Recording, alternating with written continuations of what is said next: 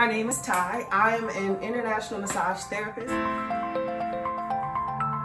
I travel the world for clients, contracts, and everything in between. Today, we're going to be talking about dietary recommendations for the post-op industry.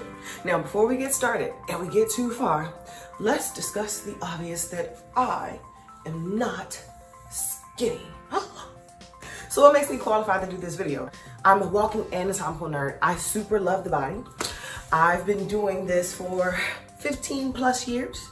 I've taken care of over 18,000 clients, 18,792 to be exact, but you know, who's counting? And more importantly, I'm not getting surgery. You are. So we can skip past the thoughts of, she's not skinny, why should I listen to her? Because I know what I'm talking about. Skinny isn't really like a personal goal of mine. Happy is. And I don't know if you noticed, but I'm super happy. Full of joy. All of it. So let's get started. I don't know why too. I know why. Its intentions is to nourish the fat transfers to help for a better cell survival. And while the approaches are similar, the goals are completely different. So the deliverance is different. Let's get back to this food, AKA fuel. You're gonna start by cleaning out your fridge and your cupboards first. Look at all the expiration dates. If it's old, toss it. I don't care how much is left. Like, things start to expire and they become toxic, even if they still look and taste just fine. Next, you're gonna go to the grocery store and shop the perimeters. If something does not need an electrical source to sustain or stay fresh, or if it can't go bad, then you shouldn't be buying it. If it can survive on shelves and has a shelf life, then it's gonna linger and survive inside of you too, and not in a good way. You can go inside the store for small things that you need to supplement your diet, maybe like peanut butter or nuts, but keep it minimal and basic. Now, you're gonna follow a keto diet for the next 6 to 8 weeks. Instead of skipping meals, if you just don't have an appetite and you can't bring yourself to eat, then take a multivitamin in place of that meal instead of skipping altogether. Next, you're gonna minimize carbs, sodium, and processed food. Carbs, they cause like new fat cells to grow and for fat cells to divide and multiply in like a really bad way too. Sodium will cause swelling to retain, and it takes longer for inflammation to go down. It causes your body to like hold on to water weight that it doesn't really need. And then processed foods, they just confuse the body and take forever to break down. Next, never skip breakfast, like ever. At the beginning of each week, make smoothies and detox juices in mason jars, and then leave them in the fridge. Your newly cleaned out, freshly like healthified fridge. Is that a word? No? I'm gonna use it anyways. We're gonna keep that, healthified. And then you can take them with you on the go. If you aren't hungry or you're like really super pressed for time, they come in handy. You wanna have like 6 small meals, that's the goal. 6, which way is it going? Am I going the right way? 6 small meals and then 3 snacks in between daily. Some examples of some good clean snacks, right? In between meal snacks. You have hummus and bell peppers, olives. You do olives and cheese too. A side salad, apples and almond butter, sprouts, peanut butter, and rice cakes, all in one. Avocados and tomatoes, raw nuts, sliced coconut and pineapples, celery, black bean dip, caper, yogurt and berries, sliced cucumbers, and hot sauce. Well, not together, those are separate. Time for plan B. Your home and your fridge should already be prepped. If not, do that now. You wanna feed those fats with healthy fats. In plan B, the wrong kind of fats can cause the fat cells to like split and divide because of the nature of how fat cells are, and then it'll wind up replacing the fat cells in the areas that just got removed. Instead, you're gonna nourish the transplanted fat cells with healthy fats.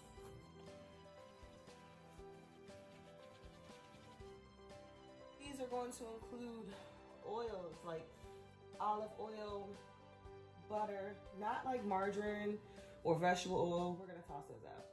And coconut oil, almonds, pistachios, walnuts, peanut butter, olives, ground flaxseed and fatty fish like salmon, mackerel, trout, herring, not in a cup. Yogurt, oats, tofu, and edamame. Lean beef, lean pork, duck, bacon, spirulina, avocados, whole eggs, whole milk, ice cream, cheese, dark chocolate, chia seeds, butter, coconuts, and then seeds like sunflower and pumpkin seeds, but totally unsalted. Next up on the list is maintenance and cravings. I believe giving into cravings before 3 p.m. and in moderation. Your metabolism like nosedives after 3 p.m. So if you have a craving that you just can't shake, that does not fit into plan A and totally doesn't fit into plan B, do it sparingly before 3 p.m. Now, if you decide to get extra rounds, that's totally fine, but it should be out of desire and not out of necessity. You shouldn't have to get extra rounds because you didn't plan accordingly. For these results to sustain long-term, it has to be a part of a lifestyle shift. You have to be willing to let go of the old you and let the old you die to embrace the new you so your results can live. Lifestyle shifts include letting go of old habits, and bad decisions, or let's call them questionable decisions. Like things that we do because we no longer have parents standing over top of us telling us no, them things. So what are some bad habits that we need to let go of as a part of our maintenance plan? Eating too late and snacking, eating too much, not eating enough or eating often enough, not eating enough color in our diet. Like when you look down at your plate, is it colorful? The vitamins are in the color. Skipping meals, drinking too much alcohol. This is water, I promise. Eating too many carbs and then adding too much salt. Oh,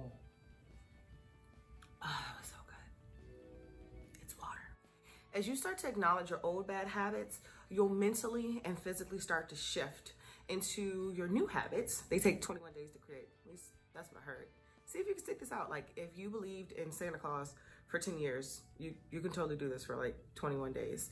And you'll start to hold yourself accountable to the things that you say that you want and start to protect the results that you've totally already invested in. This will be the premise for a great maintenance plan. Your ability to maintain these results come from coming up with a game plan, mentally committing to this game plan, sharing your goals and your game plan with others around you that you care about and they care about you too, executing your plan, reassessing every week on how you did and then coming up with ways of how you can get better, and then allowing yourself to make some mistakes because we're human, right? Forgive yourself for the old mistakes that you may have made in the past, and then give yourself permission to enjoy these new results.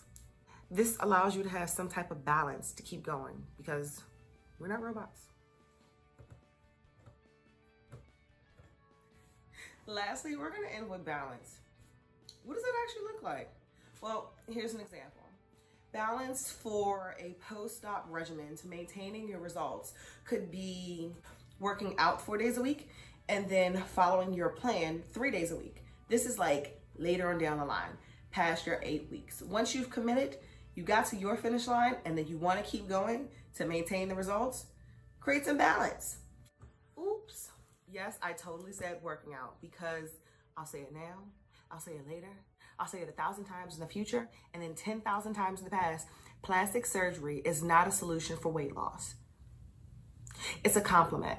Results are maintained by including some form of heart pumping movement, but we'll get to that in like a totally different video. When it comes to your hydration and your water intake, instead of go from drinking a gallon of water a day every single day, drink a gallon of water a day, 5 days a week, and then maybe half a gallon of water a day for 2 days out of that week. When it comes to like cheat meals, because like a lot of times we love to treat yourself. I think I watch too much TV. No, usually TV watches me. That was so subliminal. But instead of having an entire cheat day, switch, maintain some balance. You don't want to jack up your results because you're living your best life. Have one cheat meal and then do it on a day that you worked out. it'll help balance it out some. Toss in some meditation. Nam-myoho Renge Kyo. Make some you time, some unapologetic you time. Oh my gosh, I recently got obsessed with these. They have super changed my life. Affirmations. Like, so the way that I use affirmations, start off by just listening to them and then repeat them in your head and then say them out loud. It just does something to like detox your mind mentally. It just brightens up your psyche. These are all great suggestions for maintaining balance and then holding on to your results for the long haul. So let's recap, shall we? You're gonna clean out your fridge and your cupboards, toss it all out. I don't care how much is left. You're gonna contact your doctor and do a checkup, look over, follow-up situation. You're gonna pick your post-op plan, either plan A or plan B. Remember, plan A is clean, squeaky clean, like keto clean. Plan B is not. You are feeding your fat with like super healthy fats, and it cannot be keto at all. Design a maintenance plan that you can stick to, that works for you, and then share it with other people so they can help hold you accountable too. At the end of each week, assess, see how you did. Make some tweaks, figure out what's working for you and what's not. I hope you super enjoyed this video. I had just a little bit too much fun making it. And make sure you're subscribed to the YouTube channel, Perfectly Thai. And then the Facebook group, oh my gosh, I teach on a regular basis for free all of this stuff that will help get you to the finish line much faster. All the things that they don't tell you after surgery, I swear, you get more information of what to do, what not to do, how to take care of yourself after getting a tattoo than you do when you get a new body. But it's okay, I got you. Come join us in the free Facebook forum, the biggest free Facebook forum for post-op. It is called Time Out Post-Op Corner. I super hope you enjoyed this video. Don't be good today when you were so destined to be great.